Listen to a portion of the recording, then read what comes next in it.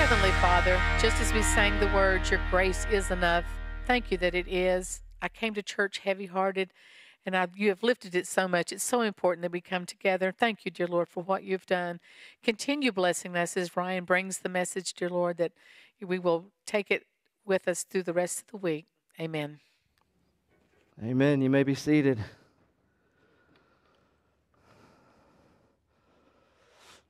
All right. This morning, I want to start out a little bit different. How many of you are familiar with Monty Python? Unfortunately. Yeah, so this is not a marketing thing to try to convince you to watch Monty Python. Don't get that idea. But anyway, I was just reminded, you can find inspiration in pretty much anything if you're looking for it. And I found some inspiration thinking about a Monty Python scene this past week. So Monty Python is a British comedy group. And any of you who know anything about British comedy know that it's a little bit different comedy. They have their own sense of humor. So in this particular scene, this is Monty Python and the Holy Grail. We have this group of knights who are on a quest. You got Sir Lancelot. You've got Sir Robin, who is also known as Brave Sir Robin because he's not. And then you got Sir Galahad, and you've got King Arthur. And they're approaching a bridge across this very deep, very foggy gorge. It looks like it could have been filmed in Fancy Gap, but it's pretty much what all of England looks like. So foggy gorge, and they have to pass over this bridge in order to continue on with their quest, with their journey. But then out hops this old man, who's this little, tiny, creepy-looking old dude. All right, he's the bridge keeper. And he says, "Stop. Who would cross the bridge of death must answer me these questions 3 ere the other side he see." Oh, well, they're a little freaked out by that.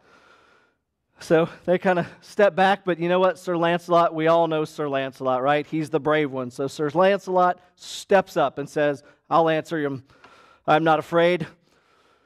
Bridge keeper says, "What is your name?" He says, "Well, my name is Sir Lancelot of Camelot."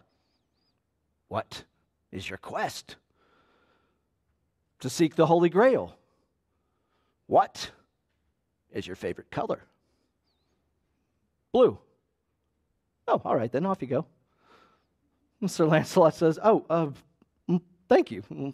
Thank you very much." And he walks over and crosses the bridge.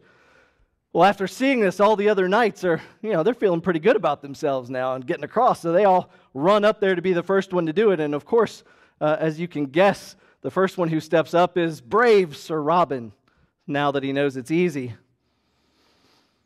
"Stop. Who would cross the bridge of death must answer me these questions 3 ere the other side he see." And Sir Robin, now impatient and a little arrogant, brave Sir Robin tells him, "Ask me the questions, bridge keeper. I am not afraid."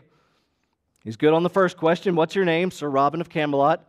Second question, "What's your quest?" "To seek the Holy Grail." Third question, "What is the capital of Assyria?" Uh-oh. Robin says, I don't know that." And he's thrown by this unseen force off into the gorge to his death. It's a horrible thing. Uh-oh, not so easy anymore. Sir Galahad's up next.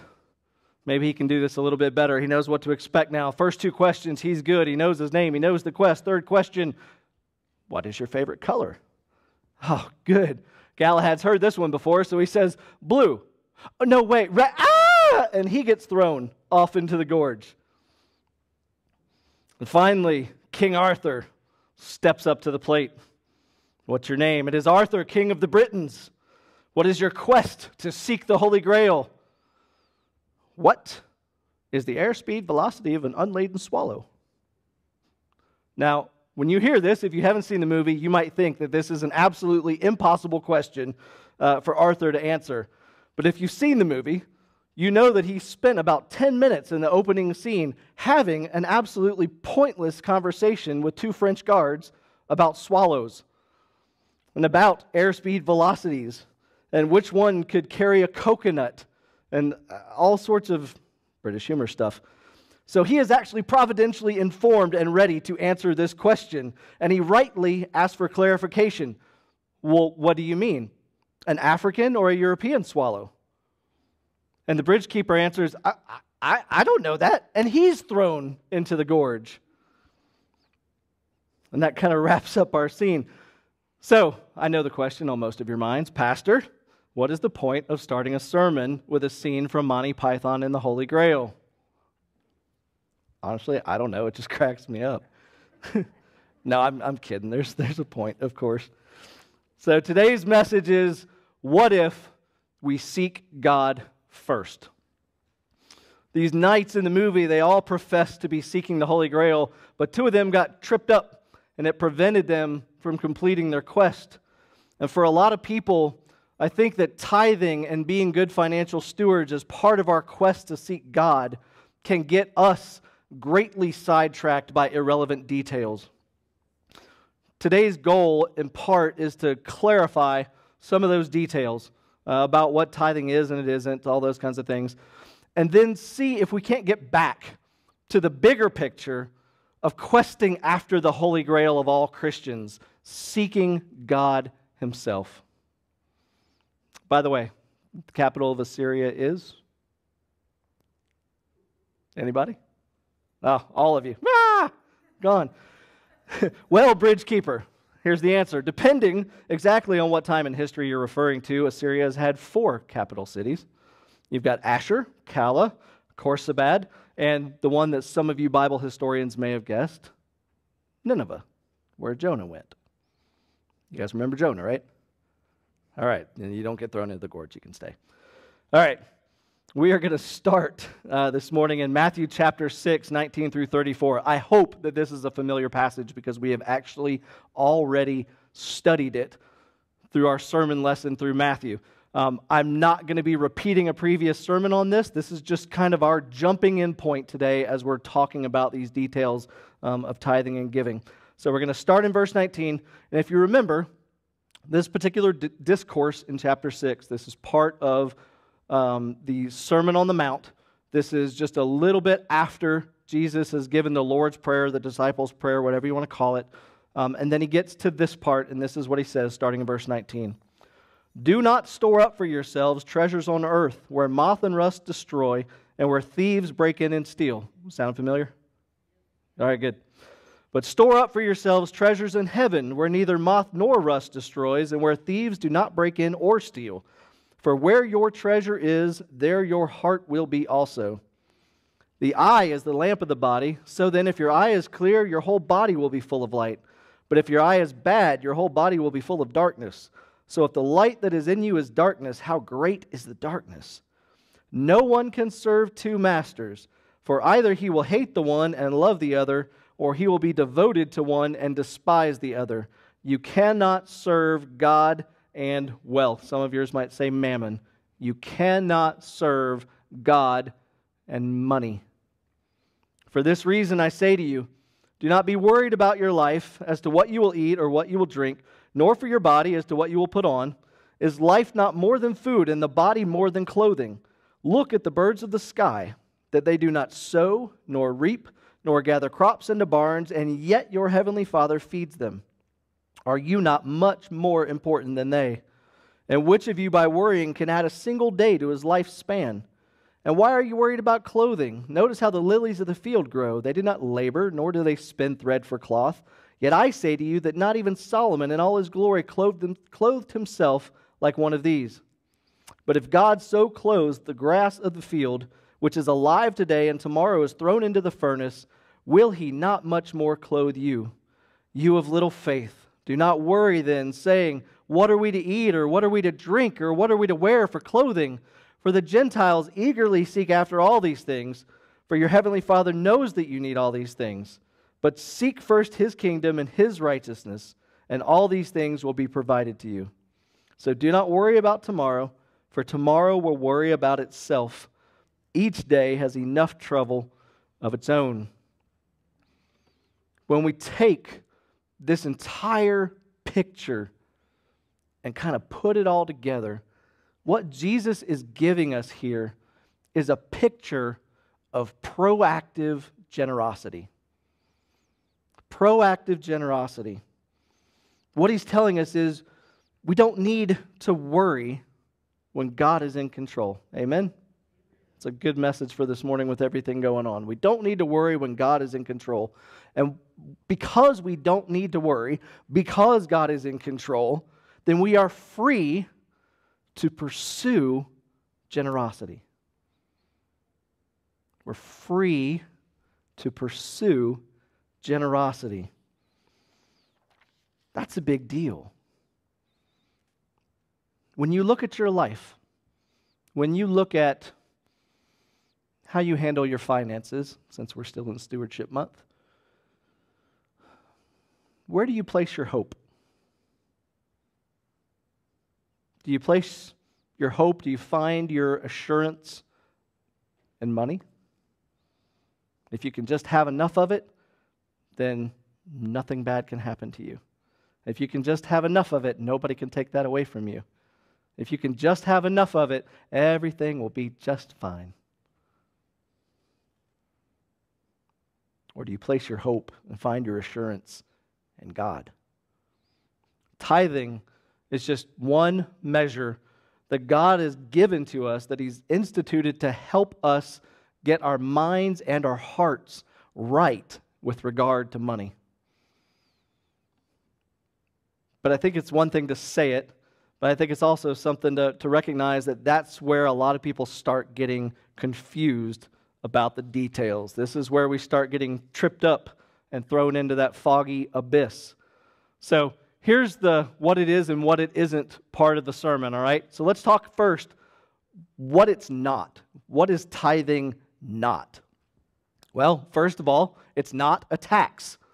All right? You're not going to require a tax return. We're not going to ask you for one as a church. God doesn't need to because he already knows it anyway. There's no income verification for us. Nobody's going to come knock on your door for what you owe. Back to finding inspiration anywhere. I read that after I wrote it and came back to it. I'm like, how do I illustrate that they're not going to come knock on your door for what you owe? And for me, and this probably says something about me, very unfavorable, it reminded me of Happy Gilmore and the fact that, good. So in Happy Gilmore, this guy's grandmother, the tax people come to take her house and all of her things away because she didn't pay her taxes. That's not what we're talking about with tithing. All right, so it's not a tax. It's also not the leftovers, right? Malachi 1:8. And when you present a blind animal for sacrifice, is it not evil? Or when you present a lame or sick animal, is it not evil? So offer it to your governor. Would he be pleased with you, or would he receive you kindly? Says the Lord of armies. And Numbers 18:29. Out of all your gifts you shall present every offering due to the Lord, from the best of them, the sacred part of them. It's not to be what's left over. That's not what we give to God. Our tithing shows that we are putting God first. So it's not a tax, it's not leftovers, it's also not a bribe, right? There is no set amount of money, because there is no amount of money that will buy your way into heaven. It's also not a bribe to your church or your pastor. And I throw this one out there because I've actually heard it, thankfully, mercifully, not here. I have actually heard it stated to me before that X part of the church gives all the money and therefore the music needs to be what they want to hear. No. No, we need to be pleasing to God in everything that we do. So it's not a bribe. There's no quid pro quo with me or with the church, and especially not with God. It's also not a fundraiser for the church. We do church fundraisers, right? We do it all the time. We got things that we need to raise funds for. But tithing is not something that we do when we need to put a church, a new roof on the sanctuary. That's above and beyond tithing, right? But tithing is a very certain thing. It's also not an option. Now we're getting into the hard stuff. It's also not an option. Deuteronomy 14:22 through 23. You shall certainly tithe all the produce from what you sow, which comes from the field every year. You shall eat in the presence of the Lord your God at the place where he chooses to establish his name, the tithe of your grain, your new wine, your oil, and the firstborn of your herd and your flock, so that you may learn to fear the Lord your God always. Shall was one of those words as you're reading through that has a little bit of extra force to it. It's got a little extra oomph. It's God saying, there's not really two ways about this. You shall do this. And he even tells you why, so that you may learn to fear the Lord your God always. God has a point in telling us to do this, and it's to get our minds right. It's to get our hearts right. Matthew 23:23, woe to you, scribes and Pharisees, hypocrites, for you tithe mint and dill and cumin, and have neglected the weightier provisions of the law, justice and mercy and faithfulness. But these are the things you should have done without neglecting the others. There's a lot of things that as people of God we're called to do. And God in most cases doesn't give us a multiple choice selection. Would you like this or that? Would you like to do this or that? He tells us this is the way to righteousness, this is not. Tithing is part of what God has given to his people to help us with our righteousness. God doesn't need our money. We use it. We use it through the church. We use it in a whole lot of different ways. God doesn't need it. We need to give our money to God. Our hearts need to give money to God so that we get our hearts right. So it's not an option. And again, there's no caveats. Another thing that I've heard before is, well, money's pretty tight right now, but I give my time, and that's my tithe. I give my talent, and that's my tithe. It is absolutely wonderful to give your time and your talent to God. It's another thing that we are called to do. But tithing is very specific. Tithing is money. Tithing is your resources.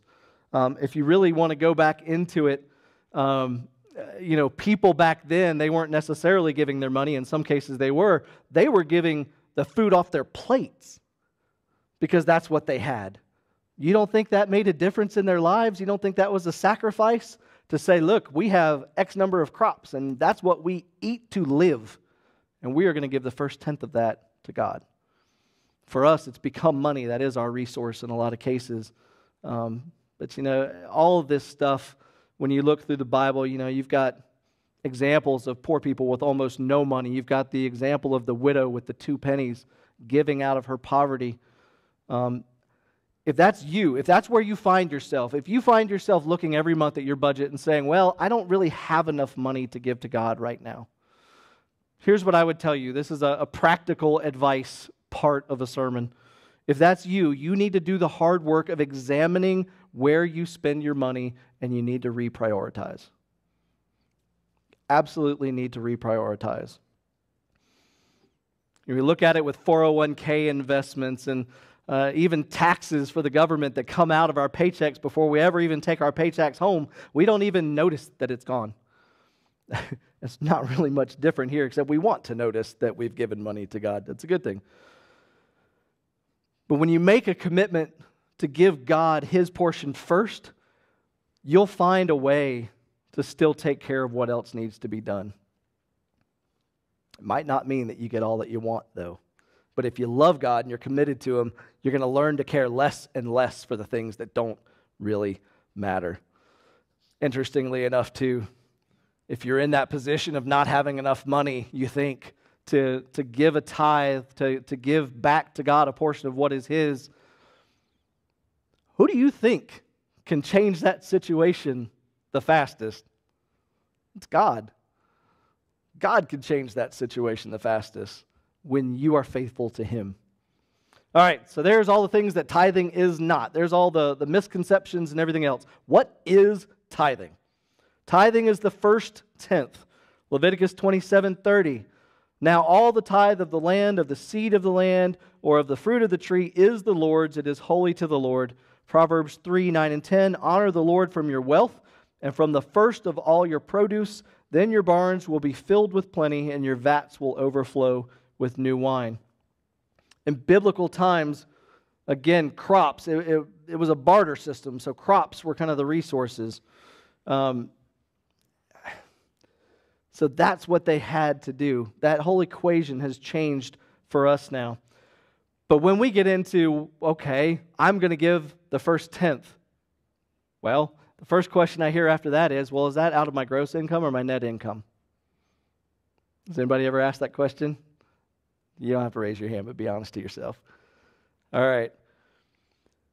I know for us, when we look at our girls and trying to find every opportunity to teach them lessons in just the day-to-day things of life. I'm looking forward, actually, believe it or not, I'm sure I'll regret this as soon as I say it, of the time when we get to start giving them allowance, right? Because one of the first things we want to do is start them on an envelope system.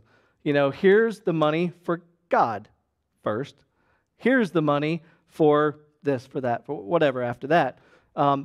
Start out with $1, break it up into dimes. You put your first dime in God's envelope. There's lesson number 1. You put your first dime into God's envelope. When we ask the question, is it gross income or net income, we're missing the point. And we're also trying to hedge already, and that should say something about where our hearts are at in this equation. So it's the first tenth, and it's regular. 1 Corinthians 16:2, on the first day of every week, each of you is to put aside and save as he may prosper, so that no collections need to be made when I come. Now, this particular verse is about the special offering for the church in Jerusalem, but it illustrates that same point of setting aside money for God and his people first and regularly. This needs to be an act that we are constantly engaged in and aware of. Tithing is also God's plan of provision for his people. Nehemiah 13, verse 10, I also discovered that the portions of the Levites had not been given to them, so the Levites and the singers who performed the service had gone away, each to his own field. So I reprimanded the officials and said, why has the house of God been neglected? Then I gathered them together and stationed them at their post. All Judah then brought the tithe of the grain, wine, and oil into the storehouses. And Acts, the early church, Acts 4, starting in verse 34, for there was not a needy person among them, for all who were owners of land or houses would sell them and bring the proceeds of the sales and lay them at the apostles' feet, and they would be distributed to each to the extent that any had need. It is God's plan of provision for his people. The church, one of our callings as a church is to take care of the church. It's to take care of our brothers and sisters in Christ as any had need. It's really easy for us to get caught up in, well, who do we help? How do we help? And those are really important questions to ask. It's also a really difficult area to navigate sometimes. But we're called to give to our brothers and sisters who are in need, who are unable for some reason to provide for themselves, not those who are unwilling to provide for themselves but are able. That's not what he's talking about here, and nowhere does it say that. The Bible actually states the opposite. If you're able to work and you're unwilling, you'll learn when you start getting hungry. Tithing is a test. Luke 16:11, therefore, if you have not been faithful in the use of unrighteous wealth, who will entrust the true wealth to you? What's the true wealth? It's God's message. It's Jesus Christ. It's faith. It's hope. It's everything. It's all of that spiritual wealth. If you can't handle unrighteous wealth, money, if you can't handle that right, you can't be entrusted with the spiritual stuff because your heart's not right. Malachi 3:10, bring the whole tithe into the storehouse, so that there may be food in my house, and put me to the test now in this. You do not hear God say that anywhere else. Put me to the test in this, says the Lord of armies. Interesting that he's called the Lord of armies here. If I do not open for you the windows of heaven and pour out for you a blessing until it overflows. You want to test to evaluate where you are in your walk with God? How much do you give back to Him? If you don't act as a good steward of what little you might have financially, why would He entrust you with more?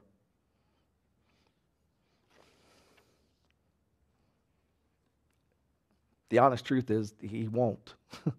He won't. But if you're a good steward, He will provide the means for you to bless even more people. That's what He's talking about. I have a great illustration of this of a friend of mine named Art. Now, he is Dr. Art. You would never know it. I would tell you all about his past, but then I would have to kill you. But by the time I met him, he was just a very humble farmer. That is not what his past is. He's a very humble farmer. Part of his testimony is related to tithing. He took God seriously on that. Test me in this and see if I don't come through. So before he even gave his life to Christ, he said, okay, fine, I'll test you. And at a time when he was dirt poor and struggling to get by, he started giving his tithe faithfully every month. And he will tell you, I can do math. I knew what my expenses were, and I knew what my income was, and they didn't match up. And somehow, it kept working out. He still to this day has no idea how and can't explain it other than the fact that he knows he put God to the test and God came through. He gave his life to Christ, and now he is one of those men that knows beyond a shadow of a doubt that God is in control of everything because he tested him and God said, here you go. He knows it, and you cannot meet Art and talk to Art for more than 2 minutes without knowing the same thing and knowing how much faith he has in God now. And it is amazing how God has blessed him to be able to reach other people. He reaches everyone that he comes in contact with, and he comes in contact with a lot of people. Tithing is a way also that God blesses us. 2 Corinthians 9, 6 through 8. Now I say this, the one who sows sparingly will also reap sparingly, and the one who sows generously will also reap generously. Each one must do as he has decided in his heart, not reluctantly or under compulsion, for God loves a cheerful giver, and God is able to make all grace overflow to you, so that, always having all sufficiency in everything, you may have an abundance for every good deed. If that's Art in a nutshell. Tithing is also to be given freely. That's what the same passage we just read says also. And I've said it before, I'm going to say it again. In the New Testament, we are no longer beholden to pay a 10% tithe. It took me almost my entire sermon to get to that point and tell you, you are not beholden as New Testament men and women of God to pay a 10% tithe. Amen? You should be excited about that. We're free to give more. Amen. Amen. You're awesome. All right. Tithing, last point on what it is. Tithing is worship. Worship comes from the Old English word worthship, which just denotes a worthiness of an individual to receive special honor in accordance with that worth. Trusting God by returning to Him the first portion of all that He's blessed you with is an act of worship. It's a special honor that He alone is worthy to claim and receive. It's also an act of worship because we're investing in the kingdom, which shows what we value. So now that we know what tithing is and isn't, let's get back to today's big question. What if we seek God first? What if seeking God first became the framework within which we lived every moment of our lives? Seeking Him first would drive every decision that we make. It would give us a purpose for everything that we do. Suffering is a good example of this. You can suffer pointlessly, or you can suffer with purpose. It's the same suffering, but it is totally different. It's not the same as assigning a cause to your suffering. It's not the same as saying, I'm going through this because of God. I'm going through this because of whatever. That's not what we're talking about here. It's giving you a higher purpose for how you live through that suffering. Imagine two people with terminal cancer. One person doesn't know Christ. One person, both people have physical suffering. They have physical pain. One doesn't know Christ, one does. Those two people will handle that situation completely differently. And I will tell you that regardless of the outcome, one of them will go through that suffering and feel that there is a purpose for what they're going through. And it will make all the difference in the world to them. 1 Peter 4, 1 and 2. Since therefore Christ suffered in the flesh, arm yourselves with the same way of thinking, for whoever has suffered in the flesh has ceased from sin, so as to live for the rest of the time in flesh, no longer for human passions, but for the will of God. We have to learn to accept and work through suffering the same way Jesus did, so that we can embrace living for God in the fullest, rather than living to avoid suffering or living in fear. That same framework would apply to our spending decisions as well. What if we seek God first in our lives by changing the order of our financial decisions to reflect our relationship with God? Trying to figure out the least amount that you can spend, the least amount that you can give. This is that, is it gross, is it net, whatever question, can I give my time instead? Trying to figure out that least amount to check the giving box misses the point entirely. Jesus doesn't want our legalism. He wants your heart, the entirety of your life. The question becomes, how much can I give to God? How much can I give to God?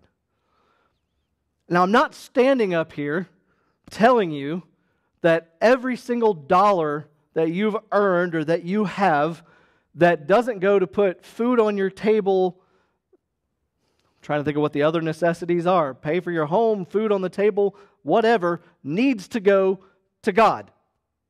God didn't even say that. I'm not going to tell you that either.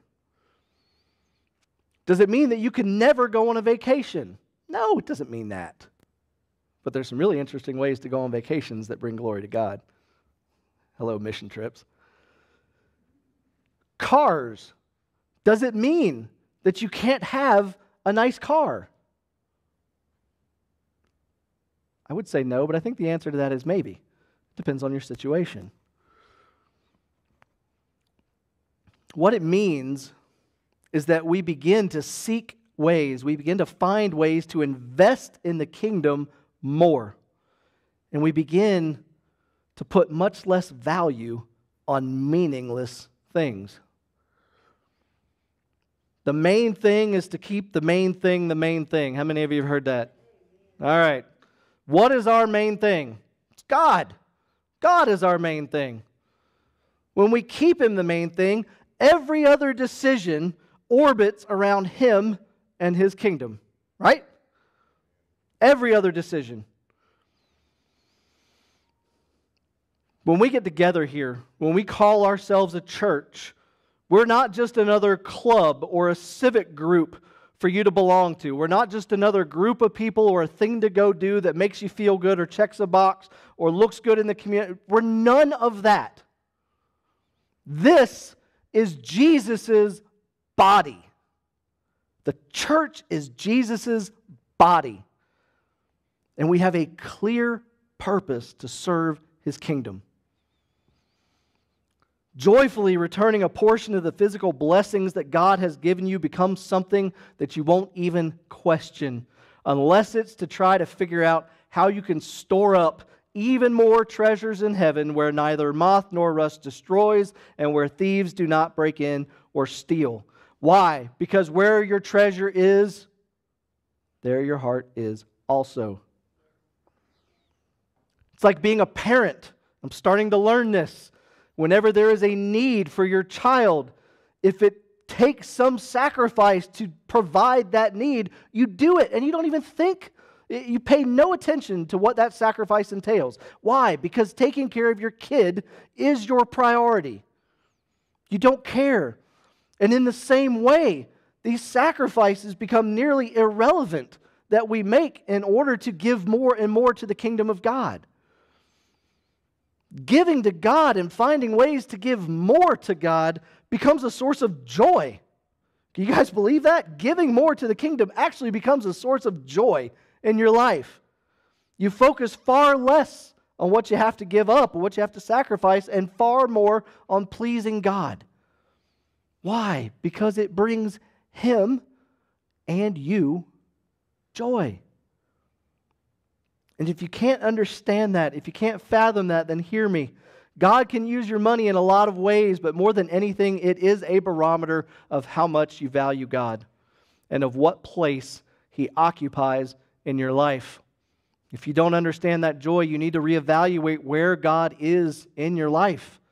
If you find no joy in giving to God, pray that He would help you rediscover your love for Him. When we have that right, when our minds see money as what it is, a tool to be used by us, not a master to enslave us, when our hearts find joy in laying up treasures in heaven, then God is poised to do great things through us because our lives are His. Ephesians 3:20, now to Him who is able to do far more abundantly beyond all that we ask or think, according to the power that works within us. That's who God is. He can do so much more than we can do. So much more, we can't even fathom it. Just like those bumbling knights from Monty Python, we are poised to cross a bridge. We have to cross that bridge. We've got to stay focused on the main thing and don't get tripped up. You know your name, Christian. You know your quest because it's God-given. Proclaim the gospel of Jesus Christ. Not just accept it, proclaim it from the rooftops. Your last question to get across is this: will you seek God first? If you truthfully answer yes to that question, then you are ready to cross the bridge and find out what amazing things are in store for you and for this church. I'm sure I'm not the only one who noticed. Did this week's election chaos wake anybody up? Can you hear the alarm going off? Stop hitting snooze. I saw many of you get animated and passionate about a political election. I would have you get that energetic and passionate about forgiveness and eternal life. What if we seek God first? What if His blessing and pleasure meant more to us than a presidential election? Guys, this is a game changer. We're not even in the game until we get this right. Much of the Western church is not even in the game. God wants His church in the game. It is time for us to wake up, to get off the bench, to get off the sidelines, and get in the game. Seek God first, and we'll see Him work. Let's pray.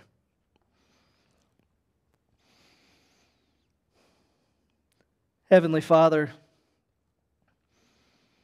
this has certainly been a trying week for all of us. It is certainly a difficult week for our nation, regardless of who we wanted to win politically.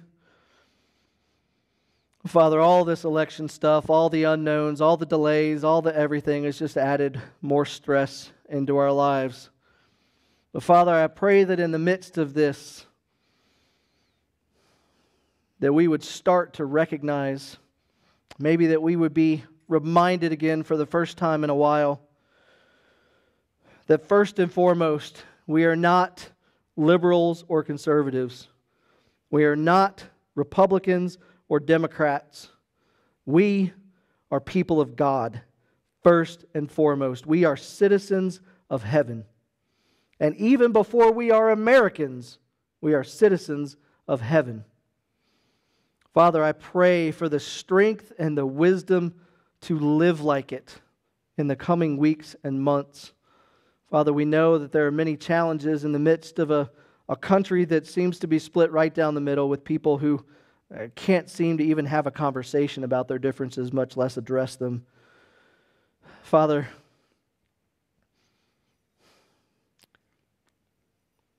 when it is the darkest, we know your light shines the brightest.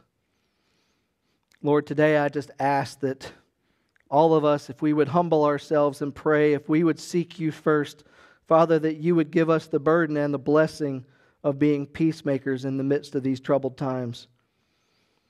Father, help us to be a light on a hill as a church in this community. Help us to show love and forgiveness to everyone. Father, help us be a part of spreading the kingdom of heaven by proclaiming the gospel of Jesus Christ in the midst of the darkness. Lord, you are a good God. We apologize that we forget that sometimes. And you are God, and we forget that too. Lord, help us to seek you first, to make you the main thing. Father, for everything else, to orbit around that, to orbit around you and who you are, and the fact that you sent Jesus Christ to be our Lord and Savior. Father, we thank you and we love you, and we pray for your power and blessing in our lives. And we pray it in his name. Amen.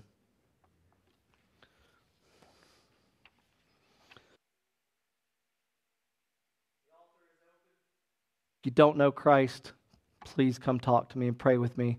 But whatever burdens are on your heart this morning as well, and I know there are many, we talked about humbling ourselves and praying.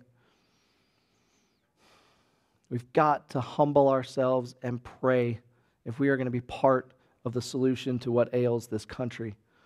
It's not going to be a government.